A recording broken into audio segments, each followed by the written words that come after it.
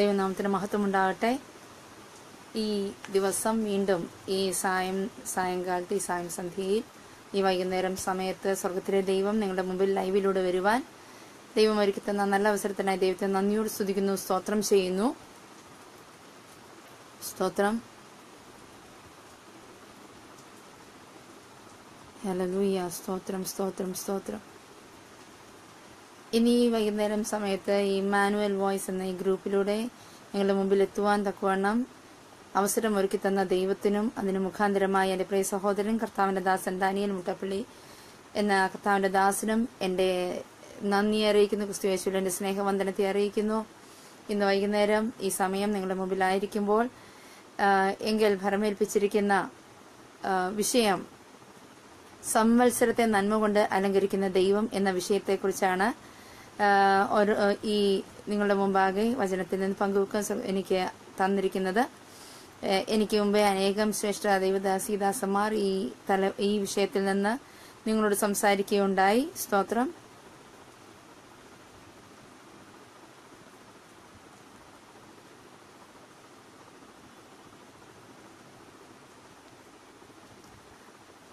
ഈ വിഷയത്തിൽ നിന്ന് അനേകം ദൈവദാസീദാസന്മാർ തങ്ങൾ അനേകർ അഭിഷിക്തർ ഇതിനെക്കുറിച്ച് സംസാരിക്കുകയുണ്ടായി. എന്നാൽ ഇന്ന് നിങ്ങളുടെ മുമ്പിൽ ഞാൻ ആയിരിക്കുമ്പോൾ ദൈവം തന്നെ നമ്മോട് സംസാരിക്കുമാറാകട്ടെ. കർത്താവ് ഈ വിഷയത്തിലൂടെ നമ്മോട് ഓരോരുത്തരോടും ഇടപെടുമാറാകട്ടെ.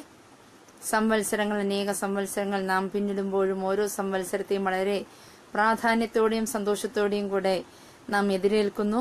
ഇപ്പോഴും ഒരു സംവത്സരം പിന്നിടുകയാണ്. ഈ ഡിസംബർ മാസം, അതായത് 2017 വർഷത്തിന്റെ അവസാന മാസത്തിലെത്തി നിൽക്കുന്ന നാം ഓരോരുത്തരും പുതിയ സംവത്സരത്തെ, പുതിയൊരു വർഷത്തെ സ്വീകരിക്കുവാൻ, എതിരേൽക്കുവാൻ ഒരുക്കത്തോടു കൂടിയായിരിക്കുന്നു. പുതിയൊരു വർഷം നമ്മൾ ആരംഭിച്ചപ്പോൾ, ഈ വർഷം 2017 ആരംഭിച്ചപ്പോഴും നാം ദൈവസേനയിൽ അനേകം തീരുമാനങ്ങൾ ദൈവസേനയിൽ എടുക്കുകയുണ്ടായി. അനേകം പ്രതിഷ്ഠകളെടുത്തു, അനേക തീരുമാനങ്ങൾ എടുത്തു. ദൈവസേനയിൽ നാം പുതിയൊരു വർഷത്തിലേക്ക് പ്രവേശിക്കുമ്പോൾ അങ്ങ് നിന്ന് തുടർന്ന് ഈ വർഷങ്ങളെല്ലാം ദൈവം നമ്മെ നടത്തിയെന്നാൽ പലപ്പോഴും നമ്മുടെ ബുദ്ധിയിലും നമ്മുടെ ചിന്തയിലും ഒതുങ്ങാത്തതായി അനേകം സാഹചര്യങ്ങളിലൂടെ കടന്നു പോകേണ്ടി വന്നു. എന്നാൽ അവയിലെല്ലാം കർത്താവ് ജയാളിയെ നിൽപ്പൻ സ്വർഗത്തിലെ ദൈവം സഹായിച്ചു. സംവത്സരത്തെ നന്മ കൊണ്ട് അലങ്കരിക്കുന്ന ദൈവം എന്ന ഒരു വാക്കുകൊണ്ട്, നന്മ എന്ന പദം കേൾക്കുമ്പോൾ തന്നെ പെട്ടെന്ന് ഒരു വ്യക്തിയുടെ മനസ്സിൽ കടന്നു വരുന്ന ചിത്രം എന്തെന്ന് ഒരു നിമിഷം നിങ്ങളും ചിന്തിക്കുകയാണെങ്കിൽ, സ്തോത്രം, അനേകരും അത് ഭൗതിക നന്മകളെ മാത്രം കാണുകയും ഭൗതികമായതിലേക്ക് മാത്രം തങ്ങളുടെ ഉൾക്കണ്ണുകൾ തിരിക്കുകയും ചെയ്യുന്ന സാഹചര്യങ്ങൾ ഉണ്ടാവുന്നു. എന്നാൽ കർത്താവിന്റെ വചനത്തിൽ പറയുന്ന നന്മ ഭൗതികത്തെക്കാൾ ഏറെ അത് ആത്മീകമാവുന്നു. ഭൗതിക നന്മ അതിന് പുറകെ നാം പോകാതെ ആത്മീകമായതിനുള്ള ദൈവ ഇഷ്ടത്തിന് പുറകെ നാം സഞ്ചരിക്കുമെങ്കിൽ ദൈവം അതിലൂടെ നമുക്ക് വേണ്ടുന്ന എല്ലാവിധ നന്മകളെയും നൽകുവാൻ മതിയായവനെന്ന് എന്നും ഇന്നും ഭാവിയിലും നമ്മുടെ ജീവിതത്തിലൂടെ ദൈവം തെളിയിച്ചുകൊണ്ടിരിക്കുന്നു. നന്മ എന്ന് പറയുമ്പോൾ അതിൽ ആത്മീകം വരാം, ഭൗതികം വരാം, ശാരീരികം, മാനസികം, തങ്ങളുടെ എല്ലാ മേഖലകളും ഒരു മനുഷ്യൻ ജീവിക്കുമ്പോൾ ആവശ്യമാകുന്ന എല്ലാ സൽക്കാര്യങ്ങളും, സൽപ്രവൃത്തികളും, എല്ലാ നല്ല കാര്യങ്ങളും അതിനകത്ത് ഉൾപ്പെടുന്നു. സ്തോത്രം. ഇന്ന് നിങ്ങളുടെ മുമ്പിലായിരിക്കുമ്പോൾ ഏവരും പ്രാർത്ഥനയുടെ കൂടെ ആയിരിക്കണമേ എന്ന് ദൈവനാമത്തിൽ അപേക്ഷിക്കുന്നു. ദൈവസന്നിധിയിൽ നിങ്ങളോടൊപ്പം പങ്കുവെക്കുവാൻ തന്നിരിക്കുന്ന അല്പമായ സമയത്തിൽ കർത്താവിന്റെ വചനത്തിൽ നിന്ന് ഞാൻ നിങ്ങളോട് സംസാരിക്കുവാൻ ആഗ്രഹിക്കുന്ന വേദഭാഗം യോവേൽ പ്രവാചകന്റെ പുസ്തകം, അതിന്റെ 2-ാം അധ്യായം 23 മുതൽ 27 വരെയുള്ള വേദഭാഗത്തെ ഞാൻ നിങ്ങളുടെ ശ്രദ്ധയിൽ കൊണ്ടുവരുവാൻ ആഗ്രഹിക്കുന്നു. യോവേൽ പ്രവാചകൻ എഴുതിയ പുസ്തകം 2-ാം അധ്യായം 23 മുതൽ 27 വരെ ഞാനത് വായിക്കാം. സിയോൻ മക്കളെ ഘോഷിച്ചുല്ലസിച്ച് നിങ്ങളുടെ ദൈവമായ യഹോവയിൽ സന്തോഷിപ്പിൻ. അവൻ തക്ക അളവായി നിങ്ങൾക്ക് മുൻമഴ തരുന്നു. അവൻ മുമ്പേ പോലെ നിങ്ങൾക്ക് മുൻമഴയും പിന്മഴയുമായ വർഷം പെയ്യിച്ചു തരുന്നു. അങ്ങനെ കളപ്പുരകൾ ധാന്യം കൊണ്ട് നിറയും, ചക്കുകൾ വീഞ്ഞും എണ്ണയും കൊണ്ട് കവിയും. ഞാൻ നിങ്ങളുടെ ഇടയിൽ അയച്ചിരിക്കുന്ന എന്റെ മഹാസൈന്യമായി വെട്ടുക്കിളിയും വിട്ടിലും തുള്ളനും പച്ചപ്പുഴുവും തിന്നുകളഞ്ഞ സംവത്സരങ്ങൾക്ക് വേണ്ടി ഞാൻ നിങ്ങൾക്ക് പകരം നൽകും. നിങ്ങൾ വേണ്ടുവോളം തിന്ന് തൃപ്തരായി നിങ്ങളോട് അത്ഭുതമായി പ്രവർത്തിച്ചിരിക്കുന്ന നിങ്ങളുടെ ദൈവമായ യഹോവയുടെ നാമത്തെ സ്തുതിക്കും. എന്റെ ജനം ഒരു നാളും ലജ്ജിച്ചു പോകുകയുമില്ല. ഞാൻ ഇസ്രായേലിന്റെ നടുവിലുണ്ട്. ഞാൻ നിങ്ങളുടെ ദൈവമായ യഹോവ, മറ്റൊരുത്തരുമില്ല എന്ന് നിങ്ങൾ അറിയും. എന്റെ ജനം ഒരു ക്ഷമിക്കണം, അത് ഇടയിലൊരു ഇന്ററപ്ഷൻ വന്നു. ഈ വചനഭാഗം അവസാനം പറയുന്ന ഭാഗം 27ാമത്തെ വാക്യം, ഞാൻ ഇസ്രായേൽ ഭാഗത്തിലൂടെ കർത്താവ് നമ്മളോട് സംസാരിക്കുമാറാകട്ടെ. കർത്താവിന്റെ വചനത്തിലൂടെ നാം പോകുമ്പോൾ ദൈവത്തിന്റെ പരിശുദ്ധാത്മാവിന് എന്താണോ സംസാരിക്കുവാനുള്ളത് അത് നമ്മോട് സംസാരിക്കട്ടെ. സ്തോത്രം. ഈ വചനത്തെ ഒരു നിമിഷം നമ്മൾ ദൈവസന്നയിൽ പ്രാർത്ഥിക്കാം. പരിശുദ്ധനായ ദൈവ സ്വർഗീയ പിതാവ് വചനത്തിലൂടെ അവൻ ഞങ്ങളോട് സംസാരിക്കണം. വരുന്ന പുതിയ സംവത്സരത്തിനായി ഞങ്ങളെ ഒരുക്കണം. അതിനുവേണ്ടി കർത്താവിൻ പ്രസാദകരമായി നന്മ അനുഭവിപ്പാൻ കർത്താവ് ഞങ്ങൾ ഈ വചനത്തിലൂടെ അനുവദിക്കണം. ദൈവനാമ മഹത്വം എടുക്കണം. അടുത്ത പ്രാർത്ഥിക്കുന്നതിനായ സ്തോത്രം യേശുവിന്റെ നാമത്തിൽ തന്നെ, ആമേൻ. ഈ വചനത്തിലൂടെ പറയുന്നത് ഇവിടെ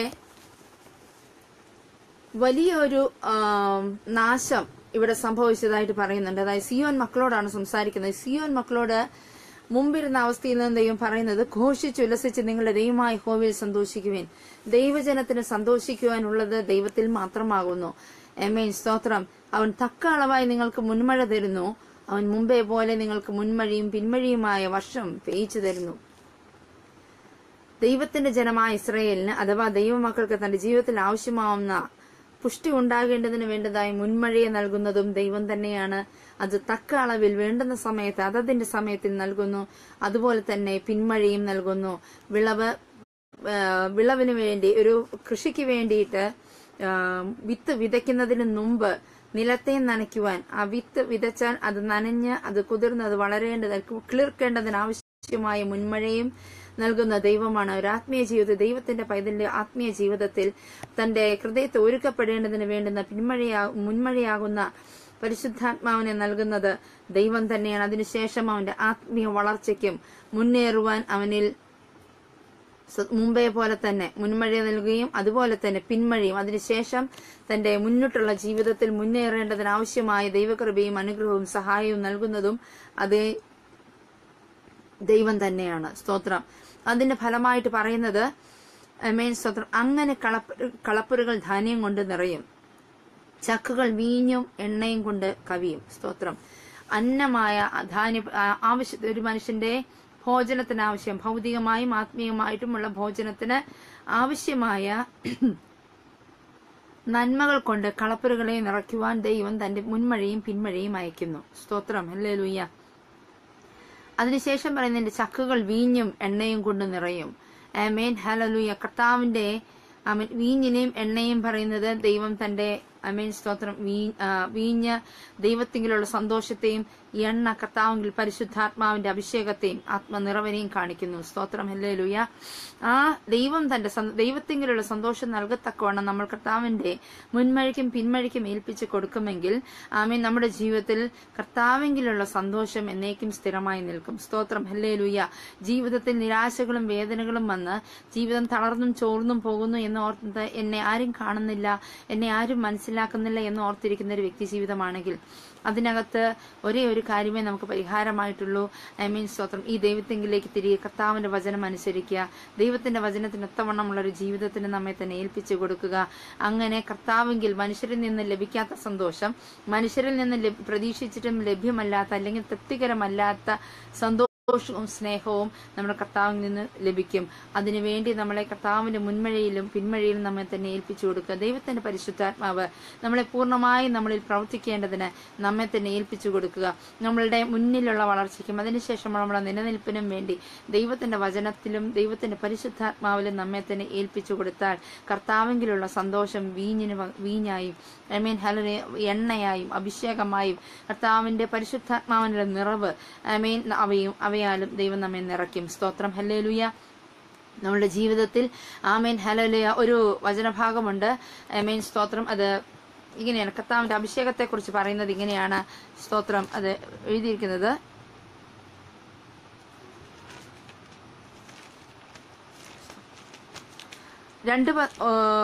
യോഹന്നാൻ യോഹന്നാൻ എഴുതിയ 1-ാം ലേഖനത്തിലാണ് കർത്താവിന്റെ അഭിഷേകത്തെക്കുറിച്ച് പറയുന്നത്. 1-ാം ലേഖനം 2-ാം അധ്യായം 27-ാം വാക്യം. അവനാൽ പ്രാപിച്ച അഭിഷേകം നിങ്ങളിൽ വസിക്കുന്നു.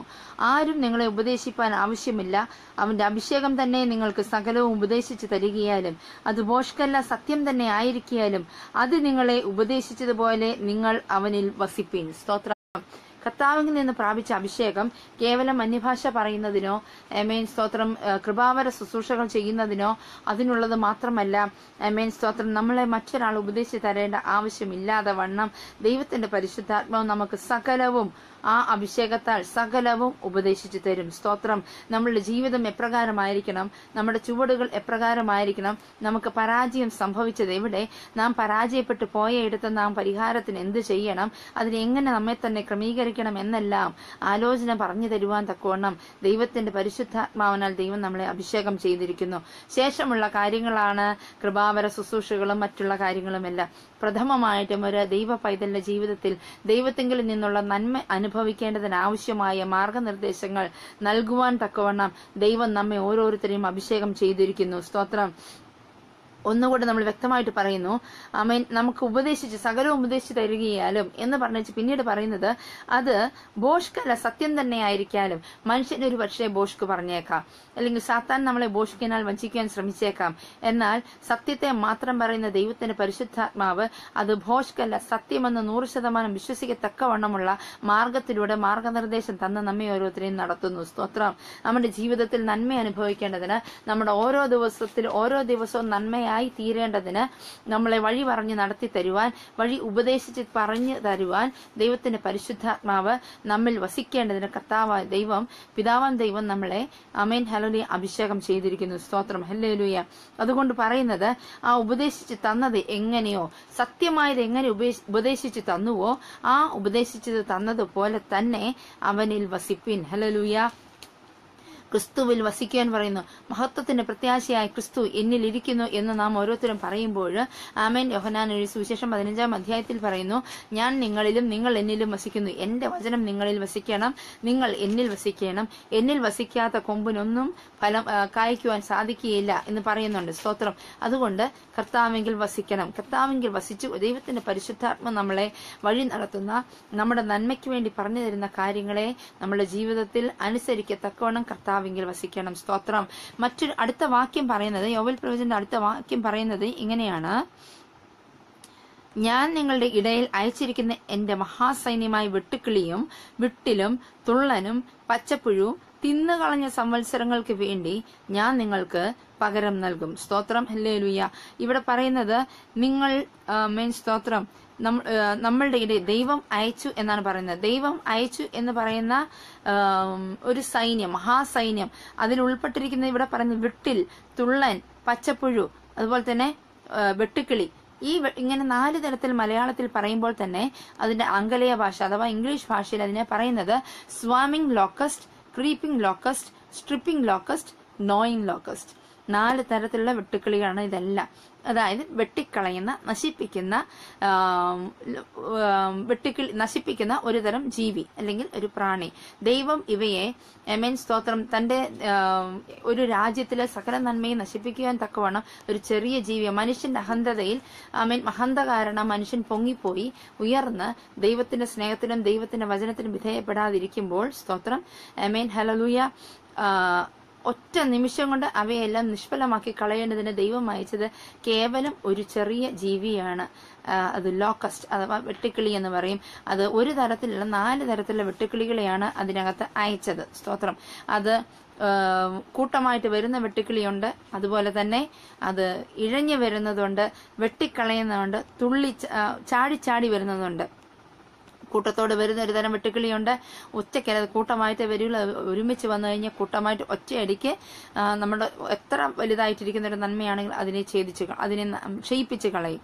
സ്തോത്രം. അതുപോലെ മറ്റൊന്നാണ് ചാടുന്ന, പതുക്കിയൊന്നും ആയിരിക്കില്ല വരുന്നത്. പെട്ടെന്ന് നമ്മൾ നോക്കും, പെട്ടെന്ന് ഒരു നമ്മളിൽ നിന്നുള്ള നന്മ നഷ്ടമായി പോയതുപോലെ നമുക്ക് കാണുവാൻ കഴിയും. അതുപോലെ നശിപ്പിക്കുന്ന, അത് എന്തെല്ലാം ചെയ്താലും ഗുണം വരുന്നതിന് പകരം അതെല്ലാം വന്ന് നിൽക്കുന്നത് പരാജയത്തിലായി പോകുന്ന രീതിയിലൊരു അവസ്ഥ. അതുപോലെ തന്നെയാണ് നുറുക്കുന്ന അവസ്ഥ. ഏത് ചെയ്താലും പൂർണ്ണതയിലെത്താതെ പകുതി വഴി വെച്ച് നിന്നു പോകുന്ന അവസ്ഥ. ഇത്തരത്തിലുള്ള സാഹചര്യങ്ങളെല്ലാം നമ്മുടെ മുന്നിൽ ദൈവത്തിന്റെ ഒരു ന്യായവിധിയായിട്ട് മനുഷ്യൻ തന്റെ അഹന്തതയിൽ പൊങ്ങി വരുമ്പോൾ ദൈവത്തിൽ താഴാതെ ദൈവവചനത്തിന് വിധേയപ്പെടാതെ ദൈവം തന്ന നന്മയിൽ ദൈവസ്നേഹത്തിൽ നിലനിൽക്കാതെ വരുമ്പോൾ അനുഭവിക്കുന്ന വകഭേദങ്ങളാണ് ഇവയെല്ലാം. ഇതിന്റെ മറ്റൊരു വേർഷൻ അതിങ്ങനെയാണ്. സ്തോത്രം. അതിന്റെ ഇങ്ങനെ: സിയോൻ മക്കളെ, നിങ്ങളുടെ ദൈവമായ യഹോവയിൽ ആഹ്ലാദിക്കുകയും ആനന്ദിക്കുകയും ചെയ്യുക. കാരണം അവന്റെ വിശ്വസ്തതയ്ക്കുള്ള അടയാളമായി അവ നിങ്ങൾക്ക് മുൻമഴിയും പിൻമഴിയും പൊഴിച്ചു തരും. നിങ്ങളുടെ മെതിക്കളങ്ങൾ ധാന്യം കൊണ്ട് നിറയും, വീപ്പകൾ പുതുവീഞ്ഞും ഒലിവെണ്ണയും കൊണ്ട് കവിയും.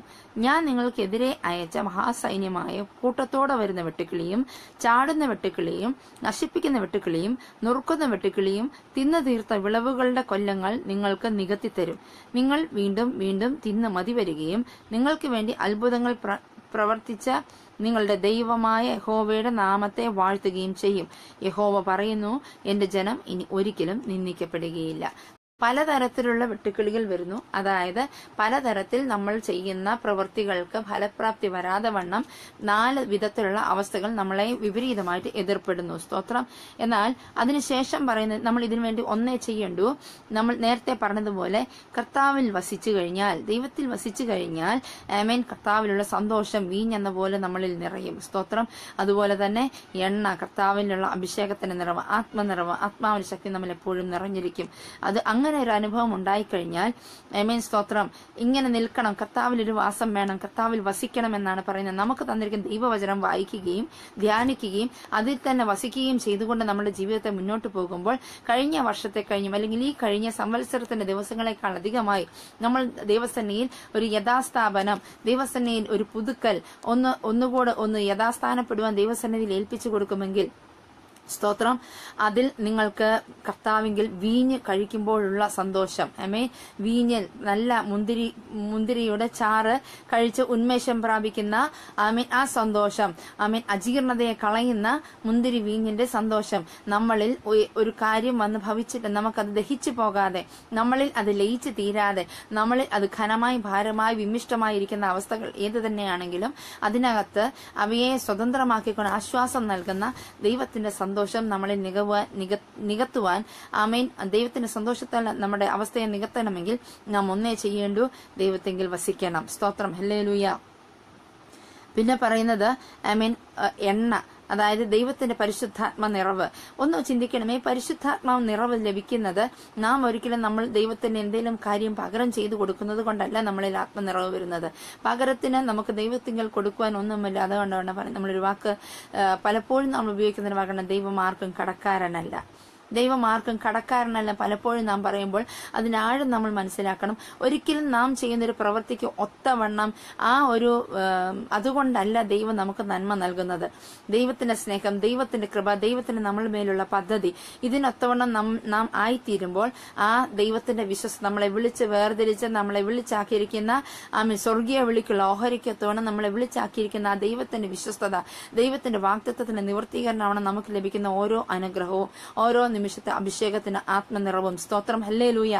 അത് ഒരിക്കലും നമ്മൾ ചെയ്തതിന്റെ അളവ് വെച്ചല്ല ദൈവം നൽകുന്നത്. ദൈവം നൽകുന്നത് ഓർത്തു കഴിഞ്ഞാൽ നമുക്ക് തന്നെ നമ്മെ അറിയാം. ദൈവം തരുന്ന നന്മ ഒരിക്കലും നമ്മൾ ചെയ്ത് കണക്ക് വെച്ചല്ല. സ്തോത്രം. കാരണം ദൈവം നമ്മുടെ പ്രകൃതി അറിയുന്നു എന്ന് സങ്കീർത്തന പുസ്തകത്തിൽ പറയുന്നു.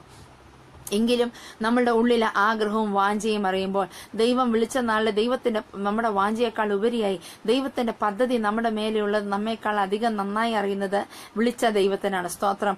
നാം ദൈവത്തെ അറിയാതിരുന്നപ്പോൾ തന്നെ നമ്മളെ അറിഞ്ഞ ദൈവം നമ്മളുടെ 100% ഉണ്ടെങ്കിൽ 90% ദൈവത്തെങ്കിലേക്ക് അടുക്കുവാൻ കൊള്ളരുതാത്ത അയോഗ്യതയായിരുന്നെങ്കിൽ ആ 100ൽ 1% ഒരു നല്ലത് കണ്ടപ്പോൾ ഈ വ്യക്തിയെ ഞാൻ തിരഞ്ഞെടുത്തു കഴിഞ്ഞാൽ ഇവൻ എന്റെ വിളിക്ക് വഴിപ്പെടും എന്നുള്ള ഒറ്റ യോഗ്യത കാരണം, അല്ലെങ്കിൽ ആ ഒരു നന്മ കൊണ്ട് മാത്രം ദൈവത്തിന്റെ സ്നേഹത്തിനും ദൈവത്തിന്റെ പരിശുദ്ധാത്മാവിനും മുൻമഴയ്ക്കും അർഹരായിത്തീർന്ന നാം ഓരോരുത്തരും കർത്താവ് നൽകുന്ന പിന്മഴയിലും നമ്മെ തന്നെ ഏൽപ്പിച്ചു കൊടുക്കുമെങ്കിൽ ഈ വരുന്ന സംവത്സരത്തിൽ ഒരു പുതുക്കം നമ്മുടെ ജീവിതത്തിൽ ഏൽക്കുവാൻ, ഒരു പുതുക്കം ഉണ്ടാകുവാൻ നാം നമ്മെ തന്നെ ഏൽപ്പിച്ചു കൊടുക്കുമെങ്കിൽ ധൈര്യമായിട്ട് ഞാനൊന്ന് ഒരു വാക്ക് പറയട്ടെ. ഈ വരുന്ന 2018 എന്ന ഈ വർഷം നിങ്ങളുടെ ജീവിതത്തിൽ ഒരിക്കലല്ല, വർഷത്തിൽ ഒരു ദിവസമല്ല, മാസത്തിൽ ഒരു ദിവസമല്ല, ആ ആരംഭ നിമിഷം മുതൽ ആ ആമേൻ ഹല്ലേലൂയ അനുനിമിഷവും നിങ്ങൾ നടക്കുന്നത് അത്ഭുതങ്ങളുടെയും അതിശയങ്ങളുടെയും വാഗ്ദത്ത നിവർത്തീകരണത്തിന്റെയും പാതയിലായിരിക്കുമെന്ന് ദൈവാത്മാവിൽ എനിക്ക് നിങ്ങളോട് ദൂതറിയിക്കുവാൻ ആമേൻ സ്തോത്രം കഴിയുന്നു. സ്തോത്രം. ഹല്ലേലൂയ.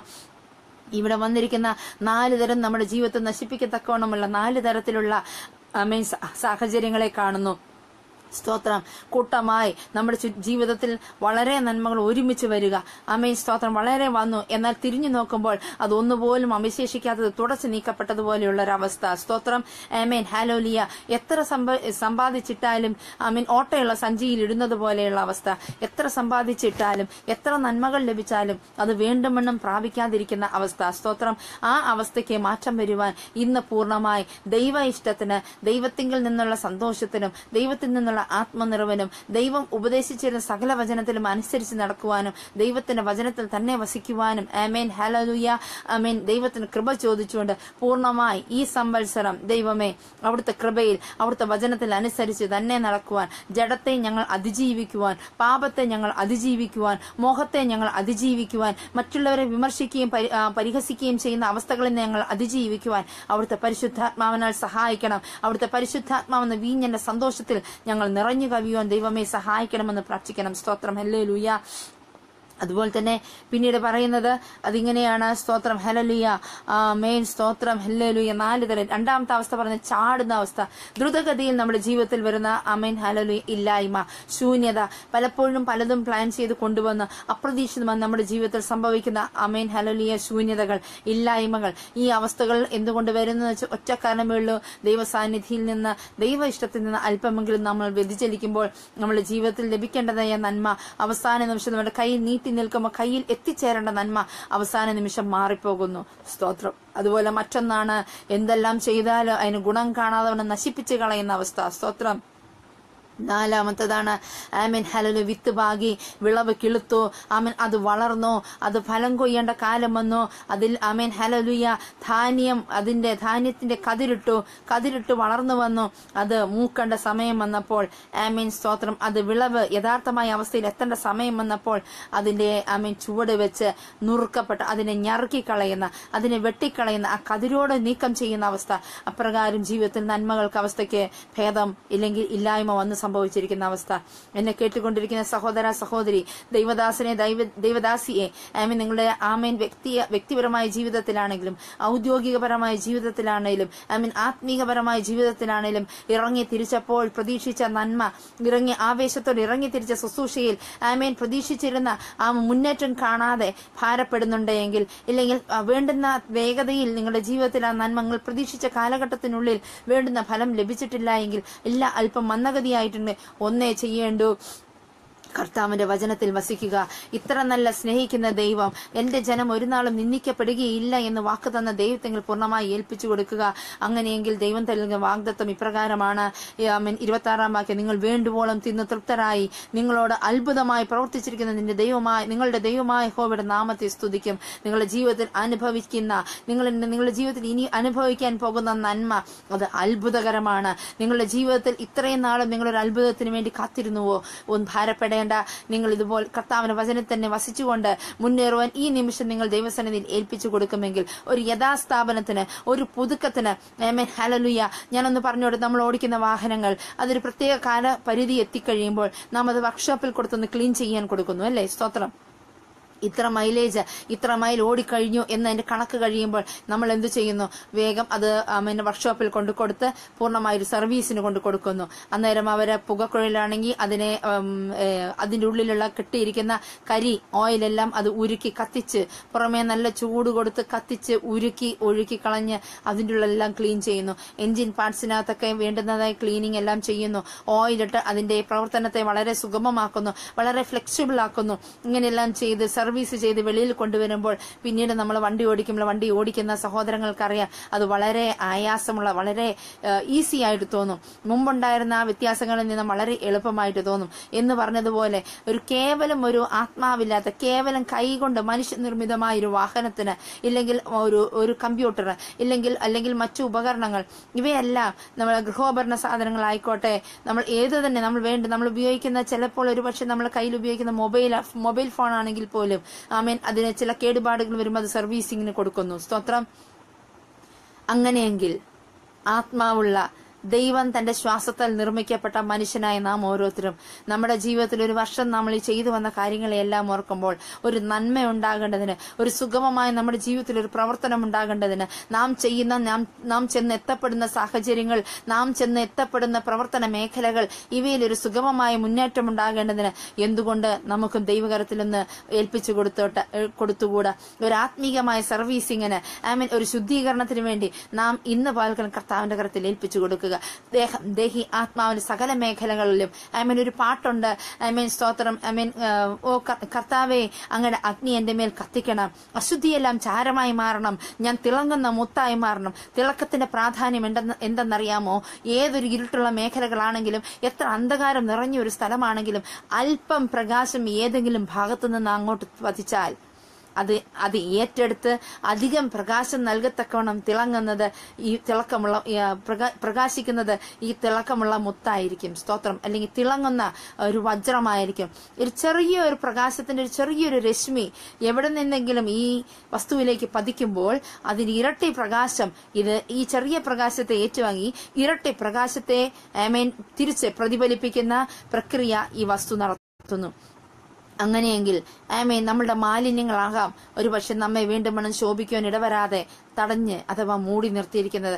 കനലുപോലെ കത്തി ശോഭിച്ചുകൊണ്ടിരിക്കുകയും അടുത്തിരിക്കുന്നവരെ കൂടെ ആത്മാവ് നിറയത്തക്കോണം തന്നിലുള്ള ആത്മശക്തി വ്യാപരിക്കുകയും ചെയ്തുകൊണ്ടിരുന്ന ഒരു കാലഘട്ടവും, എന്നാൽ ഇപ്പോൾ തന്നെ പോലും വീണ്ടും മണ്ണം ജ്വലിപ്പിക്കുവാൻ കഴിയാതിരിക്കുന്ന ഒരു കാലഘട്ടത്തിലുമാണ് സഹോദര സഹോദരി താങ്കളെങ്കിൽ ഈ സമയം പരിശുദ്ധാത്മാവെന്ന അഗ്നിയിലേക്ക് ഒന്ന് സ്വയമേ ഏൽപ്പിച്ചു കൊടുക്കുക.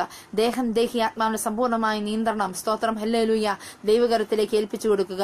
അതിനു മീതെ തടസ്സം ചെയ്യുന്നത് എന്ത് തന്നെയാണെങ്കിലും, ഹല്ലേലൂയ, ദേഹമാകട്ടെ, ബുദ്ധിയാകട്ടെ, നമ്മുടെ നാവാകട്ടെ, കാതാകട്ടെ, പഞ്ചേന്ദ്രിയങ്ങളാകട്ടെ, എന്ത് തന്നെയാണെങ്കിലും സ്തോത്രം, അവയെല്ലാം ദൈവത്തിന്റെ ഹിതത്തിന് പൂർണ്ണമായി ഏൽപ്പിച്ചു കൊടുത്ത് നമ്മുടെ കണ്ണുകൾ കൊണ്ട് ദൈവത്തിന്റെ വചനത്തെ കാണുക, നമ്മുടെ കാതുകൾ കൊണ്ട് ദൈവത്തിന്റെ വചനത്തിന്റെ മുഴക്കത്തെ കേൾക്കുക, നമ്മുടെ ഹൃദയം കൊണ്ട് അനുനിമിഷവും ദൈവത്തിന്റെ വചനത്തെ ധ്യാനിക്കുക.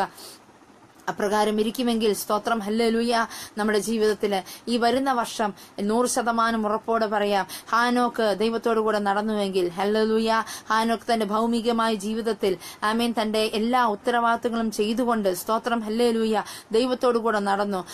കർത്താവിനാൽ എടുക്കപ്പെട്ടു, ദൈവം അവനെ എടുത്തുകൊണ്ടു എന്ന് പറയുന്നു.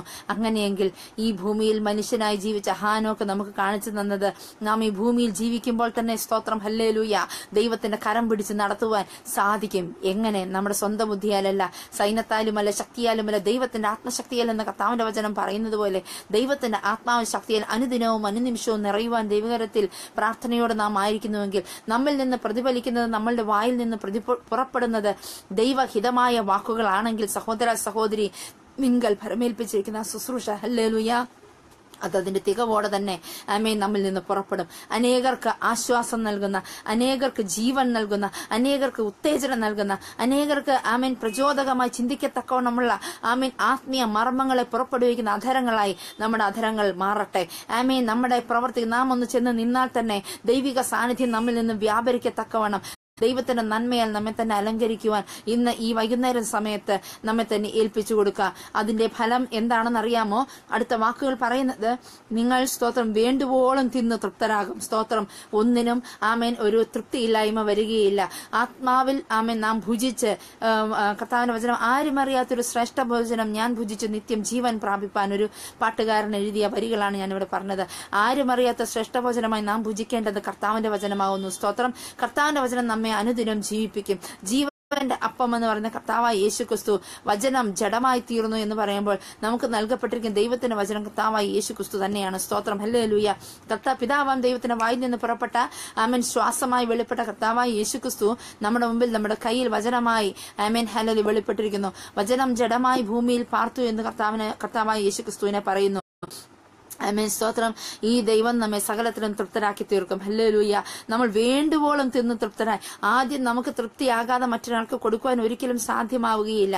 തിന്ന് തൃപ്തരായവർക്ക് മാത്രമേ മറ്റൊരാൾക്ക് പങ്കുവെക്കുവാൻ സാധിക്കുകയുള്ളൂ. വിശപ്പോടെ ഇരിക്കുന്നവർക്ക് ആർക്കും മറ്റൊരാൾക്ക് പങ്കുവെക്കുവാൻ സാധിക്കില്ല. അതുകൊണ്ട് കർത്താവിന്റെ വചനത്തിൽ നാം എന്നും തൃപ്തരായി തീരുവാൻ, വേണ്ടുവോളം തിന്ന് തൃപ്തരാകുവാൻ ദൈവം നമ്മെ സഹായിക്കും. കർത്താവിൽ വസിക്കുക മാത്രം ചെയ്യുമ്പോൾ നമ്മുടെ ജീവിതത്തിന് ഓരോ നിമിഷവും ഹല്ലേലൂയ നന്മയാൽ അലങ്കരിക്കപ്പെട്ടതായി നമ്മളെ കാണുമ്പോൾ തന്നെ ആമേൻ ഇസ്രായേലിൽ നിന്ന് വല്ല നന്മയും വരുമോ എന്ന് പറഞ്ഞപ്പോൾ നഥനയേലിനെ കണ്ടതുപോലെ സ്തോത്രം ഹല്ലേലൂയ ആമേൻ ഇവനിൽ ഒരു ദോഷവും ആമേൻ ഹല്ലില്ല അവൻ സാക്ഷാൽ ഇസ്രായേലിൽ എന്ന് പറഞ്ഞതുപോലെ നമ്മളെ കാണുമ്പോഴും കർത്താവായ യേശുക്രിസ്തു ഇവൻ എന്റെ നന്മ ഇവൾ എന്റെ നന്മ എന്ന് പറയേണ്ടതിന് കർത്താവിന് ഹിതത്തിന് തന്നെ നമ്മെ പൂർണ്ണമായി ഏൽപ്പിച്ചു കൊടുക്കുക. Amen hallelujah. എബ്രായർക്ക് എഴുതിയ ലേഖനത്തിൽ നാം വായിക്കുന്നുണ്ട് സ്തോത്രം ആകയാൽ ഇത്ര വലിയൊരു സാക്ഷികളുടെ സമൂഹം നമുക്ക് ചുറ്റും നിൽക്കുന്നത് കൊണ്ട് ഹല്ലേലൂയ നമ്മുടെ ചുറ്റും നമ്മെ ചുറ്റപ്പെട്ട് അനേകർ വലിയൊരു സാക്ഷികളുടെ സമൂഹം തന്നെ നമ്മുടെ ചുറ്റും നിൽക്കുന്നു. ആമേൻ സ്തോത്രം. ഇങ്ങനെ തന്നെ പറയുന്നത് ആകയാൽ നാമും സാക്ഷികൾ ഇത്ര വലിയൊരു സമൂഹം നമുക്ക് ചുറ്റും നിൽക്കുന്നത് കൊണ്ട് സകല ഭാരവും മുറുകെ പറ്റുന്ന പാപവും വിട്ട് നമുക്ക് മുന്നിൽ വെച്ചിരിക്കുന്ന ഓട്ടം സ്ഥിരതയോട് ഓടുക. നമ്മുടെ ചുറ്റുവട്ടം കാണുന്ന പല കാര്യങ്ങളുണ്ടാകും, നമ്മുടെ ചുറ്റുവട്ടം കേൾക്കുന്ന പല കാര്യങ്ങളുണ്ടാകും. എന്നാൽ നാം ഒന്ന് ഓർക്കണം, നമ്മെ ഉറ്റു പാർത്തുകൊണ്ടിരിക്കുന്ന വലിയൊരു സമൂഹം, സാക്ഷികളായി നിൽക്കുന്ന വലിയൊരു സമൂഹത്താൽ നാം ചുറ്റപ്പെട്ടിരിക്കുന്നു. നമ്മുടെ ചെറിയൊരു ചലനം പോലും ആമേൻ സശ്രദ്ധം നിരീക്ഷിച്ചുകൊണ്ട് നമ്മളിലൂടെ വെളിപ്പെടുന്ന യേശു കർത്താവിനെ നിരീക്ഷിക്കുവാൻ അനേകർ കാത്തു നിൽക്കുമ്പോൾ നാം അവരുടെ പ്രതീക്ഷയെ തെറ്റിക്കരുത്. ആമേൻ പിശാചിനെ സന്തോഷിപ്പിക്കരുത്. നമ്മിൽ ക്രിസ്തു വെളിപ്പെടണം. അതിനുവേണ്ടി നാം ചെയ്യേണ്ടത് നമ്മളെ മുറുകെ പറ്റുന്ന പാപവും ആമേൻ ഹല്ലേലൂയ ആമേൻ സകല ഭാരവും വിട്ടുകളഞ്ഞോ നമുക്ക് വെച്ചിരിക്കുന്ന ഒരു ഓട്ടമുണ്ട്. ആ ഓട്ടം സ്ഥിരതയോടെ ഓടുക. ആ ഓട്ടത്തിൽ ബിരുദ പ്രാപിക്കേണ്ടത് സ്ഥിരതയോടെ ഓടുക. പുറകോട്ട് തിരിഞ്ഞു നോക്കുക, സ്ഥിരതയോട് ഓടുക. ഒറ്റയാളെ നാം നോക്കാൻ പറയുന്നുള്ളൂ. വിശ്വാസത്തിന്റെ നായകനും പൂർത്തി വരുത്തുന്നവനുമായി യേശുവിനെ നോക്കുക. നമുക്ക് നോക്കുവാൻ ഒരു മാതൃകയെ നമുക്ക് വേണ്ടി ദൈവം വെച്ചിരിക്കുന്നു. വിശ്വാസത്തിന്റെ നായകനായ കർത്താവിനെ നമ്മുടെ മുന്നിൽ വെച്ചിരിക്കുന്നു. നമ്മുടെ വിശ്വാസം ചോർന്നു പോകുന്ന അവസരങ്ങളിൽ ആമേൻ ഹല്ലേലൂയ നാം നോക്കേണ്ടത് വിശ്വാസത്തിന്റെ വിശ്വസിക്കുക മാത്രം ചെയ്യുക. വിശ്വസിച്ചാൽ നീ ദൈവത്തിന്റെ മഹത്വം കാണുന്ന പലവട്ടം നമ്മെ ഉറപ്പിച്ചിരിക്കുന്ന സ്തോത്രം ഹല്ലേലൂയ വിശ്വാസത്തിന്റെ നായകനായ കർത്താവായ യേശുക്രിസ്തുവിനെ മാത്രം നോക്കി നമ്മുടെ ചുവടുകൾ വെക്കുകയാണെങ്കിൽ നമ്മുടെ ജീവിതത്തിന്റെ വരുന്ന ദിവസങ്ങളെല്ലാം നന്മയാൽ അലങ്കരിക്കപ്പെട്ടതായിരിക്കും. നാം നടന്നു വരുന്നത് കാണുമ്പോൾ നമ്മെ കാണുന്നതിന് പകരം ക്രിസ്തുവിന്റെ നന്മ നടന്നു വരുന്നു എന്ന് പറഞ്ഞു കേൾക്കുന്നത് എത്ര സന്തോഷകരമായ ഒരു ഒരു അവസ്ഥയാണ്. സ്തോത്രം. നമ്മൾ ചെന്ന് നിൽക്കുമ്പോൾ നമ്മെ ക്രിസ്തുവിനെ വരച്ചു കാട്ടുന്ന ഒരു പ്രതിരൂപമായി നാം നിൽക്കുന്നത് എത്ര ഭാഗ്യകരമായ ഒരു അവസ്ഥയാവുന്നു. അതിനുവേണ്ടി നാം ചെയ്യേണ്ടത് ആമേൻ നമുക്ക് മുന്നിൽ വെച്ചിരിക്കുന്ന ഒരു സന്തോഷമുണ്ട്. ആ മുന്നിൽ വെച്ചിരിക്കുന്ന സന്തോഷത്തെ ഓർത്തുകൊണ്ട് നമ്മെ ആമേൻ ഹല്ലേലൂയ ആമേൻ നമുക്ക് അപമാനം അലക്ഷ്യമാക്കിക്കൊണ്ട് നമുക്ക് വെച്ചിരിക്കുന്ന ക്രൂശിനെ സഹിക്കുക. ദൈവത്തിന് ഇഷ്ടത്തിന് വേണ്ടി നാം ഓടുക. അങ്ങനെ ഇരിക്കുകയാണെങ്കിൽ സ്തോത്രം ഹല്ലേലൂയ നമുക്കൊരു ഇരിപ്പിടം കർത്താവ് ഒരുക്കി വെച്ചിരിക്കുന്നു. ദൈവത്തിന്റെ വലത്തുഭാഗത്ത് സിംഹാസനത്തിൽ കർത്താവായ യേശുക്രിസ്തുവിനോട് ഇരിക്കുവാൻ നമുക്ക് വേണ്ടി ഇരിപ്പിടം ഒരുക്കി വെച്ചിരിക്കുന്നു. സ്തോത്രം. നാം ഒന്ന് മാത്രം ചെയ്യുക, കർത്താവിന്റെ വചനത്തിൽ വസിക്കുക. ക്രിസ്തുവിന്റെ കർത്താവിന്റെ വചനം നമ്മിലും വസിക്കട്ടെ. Amen hallelujah. അങ്ങനെ വസിച്ചുകൊണ്ട് നാം പുറപ്പെടുവിക്കുന്ന ഫലമൊക്കെയും നമ്മിൽ നിന്ന് അങ്ങനെ ഇരുന്നുകൊണ്ട് നമ്മിൽ നിന്ന് പുറപ്പെടുവിക്കുന്ന ഫലമൊക്കെയും അത് വിജയകരമായിരിക്കും, അത് നന്മയായിരിക്കും. ഈ നന്മ നാമും നമ്മിൽ നിന്ന് മറ്റുള്ളവർക്കും പങ്കുവെച്ചുകൊണ്ട് അനുഗ്രഹിക്കപ്പെടുവാൻ സർവശക്തനായ ദൈവം നമ്മളെ ഓരോരുത്തരെയും സഹായിക്കട്ടെ. അങ്ങനെയാകുമ്പോൾ കർത്താവ് പറഞ്ഞ ഈ വചനം നമ്മുടെ ജീവിതത്തിൽ അന്വർത്ഥമായി തീരും. ഹല്ലേലൂയ. നമ്മൾ വേണ്ടുവോളം തിന്ന് തൃപ്തി വന്നവരായി തീരും. അങ്ങനെ നമ്മൾ തൃപ്തി വന്നവരായി നാം അനേകർക്ക് വിളമ്പിക്കൊടുത്ത് അനേകരെയും തൃപ്തിപ്പെടുത്തുന്നവരായി തീരും. സ്തോത്രം. നമ്മളോട് അത്ഭുതമായി പ്രവർത്തിച്ചിരിക്കുന്ന നമ്മുടെ ദൈവമായ യഹോവയുടെ നാമത്തെ നാം മാത്രമല്ല നമ്മോടുകൂടെ അനേകർ സ്തുതിക്കുവാനിടയാകും. മറ്റൊന്നും കൂടിയുണ്ട്, അനേകരുടെ മുമ്പിൽ വലിയൊരു സാക്ഷ്യമായി നമുക്ക് നിൽക്കുവാൻ കഴിയും. കാരണം ദൈവം വാക്ക് തരുന്നു, എന്റെ ജനം ഒരു നാളും ലജ്ജിച്ചു പോകുകയില്ല. അനേകർ നമ്മെ കാണുമ്പോൾ ഇവർ ദൈവജനം, ഇവർ മാനത്തോടെ ഇരിക്കുന്നവർ എന്ന് പറയത്തക്കോണം ലജ്ജിക്കപ്പെട്ട പ്രവൃത്തികളെയും കാഴ്ചകളെയും കേൾവികളെയും വിട്ടുകളഞ്ഞുകൊണ്ട് മാനത്തോടെ ഇരിക്കുവാൻ തക്കോണം ദൈവം നമ്മെ ഓരോരുത്തരും സഹായിക്കും. ദൈവം നമുക്ക് അതിന് വാഗ്ദത്തം നൽകുന്നു. ഒന്ന് മാത്രം നാം ചെയ്യണം, കർത്താവ് നൽകുന്ന സന്തോഷത്തിലും പരിശുദ്ധാത്മ നിറവിലും മുന്നേറുക. അങ്ങനെയാകുമ്പോൾ പറയുന്ന ദൈവത്തിന്റെ വാഗ്ദത്തം ഇങ്ങനെയാണ്: ഞാൻ ഇസ്രായേലിന്റെ നടുവിലുണ്ട്, ഞാൻ നിങ്ങളുടെ ദൈവമായ യഹോവ, മറ്റൊരുത്തനുമില്ല എന്ന് നിങ്ങൾ അറിയും. ആമേൻ. സ്തോത്രം. ഒരിക്കൽ കൂടെ ദൈവം ഉറപ്പു തരുന്നു, എന്റെ ജനം ഒരു നാളും ലജ്ജിച്ചു പോകുകയില്ല. നാം അറിയും നമ്മുടെ ദൈവം ആരാണെന്ന്, നമ്മളിലൂടെ അനേകരും അറിയും. സ്തോത്രം. നമ്മെ കാണുന്നവർ, നമ്മൾ കേൾക്കുന്നവർ, അനുദിനം നമ്മോട് സംസാരിക്കുന്നവർ, ഇടപെടുന്നവർ നാം അറിഞ്ഞ ദൈവത്തെ നമ്മളിലൂടെ അറിയുവാൻ ഇടയാക്കുമാറാകട്ടെ. വരുന്ന ഈ വർഷം 2017 അവസാന മാസത്തിലെ ആമേൻ ഹല്ലേലൂയ പിന്നിട്ടുകൊണ്ടിരിക്കുന്ന ദിവസങ്ങളിൽ നാം ആയിരിക്കുമ്പോൾ നാം ഓർക്കേണ്ടത്, നമ്മൾ പുതുവർഷത്തിൽ ദൈവസേനയിൽ നിന്നെടുക്കുന്ന തീരുമാനത്തെ ആമേൻ പുതിയ തീരുമാനങ്ങൾ എടുക്കുന്നതിനേക്കാൾ ഉപരി, അത് നല്ലതാണ്, എടുക്കുന്നതിനേക്കാൾ ഉപരി എടുത്ത തീരുമാനങ്ങൾ ദൈവസേനയിൽ ഏൽപ്പിച്ച പ്രതിഷ്ഠകളും ആമേൻ അത് പരിപൂർണതയോടെ ആമേൻ ദൈവത്തിന്റെ സഹായത്താൽ, ദൈവത്തിന്റെ പരിശുദ്ധാത്മാവിന്റെ സഹായത്തിൽ പരിപൂർണതയോടെ നിറവേറ്റുന്നവരെ അതിൽ പരാജയപ്പെട്ടും പിന്തിരിഞ്ഞും പോകാതെ മുന്നേറുവാൻ സ്വർഗത്തിലെ ദൈവം നമ്മെ ഓരോരുത്തരെയും സഹായിക്കുമാറാകട്ടെ. വരുന്ന നിങ്ങളെല്ലാം എല്ലാം പ്രതീക്ഷയോടെ നോക്കിയിരിക്കുന്ന 2018 എന്ന പുതിയ വർഷത്തിൽ സർവകൃപാലുവായ ദൈവം നിങ്ങൾ ഓരോരുത്തരെയും ഓരോ നിമിഷവും നന്മയാൽ അലങ്കരിച്ച് അനുഗ്രഹിക്കുമാറാകട്ടെ. എന്നെയും നിങ്ങളുടെ പ്രാർത്ഥനയിൽ ഓർക്കണം. ദൈവം നമ്മെ ഓരോരുത്തരും അനുഗ്രഹിക്കുമാറാകട്ടെ. ഇത്രത്തോളം എന്നെ കേട്ടുകൊണ്ടിരുന്ന നിങ്ങൾ ഏവരോടും ക്രിസ്തുയേശുവിന്റെ നാമത്തിൽ എന്റെ നന്ദി അറിയിക്കുന്ന പ്രത്യേകമായി എനിക്കിതിൽ വചനം പറയുവാൻ അവസരം തന്ന കർത്താവിന്റെ ദാസൻ എന്റെ പ്രിയ സഹോദരൻ ദാനിയേൽ മുട്ടപ്പള്ളിയോടും എന്റെ സ്നേഹത്തെയും നന്ദി അറിയിക്കുന്നു. ദൈവം നിങ്ങളെല്ലാവരെയും അനുഗ്രഹിക്കുമാറാകട്ടെ. ആമേൻ. നന്ദി.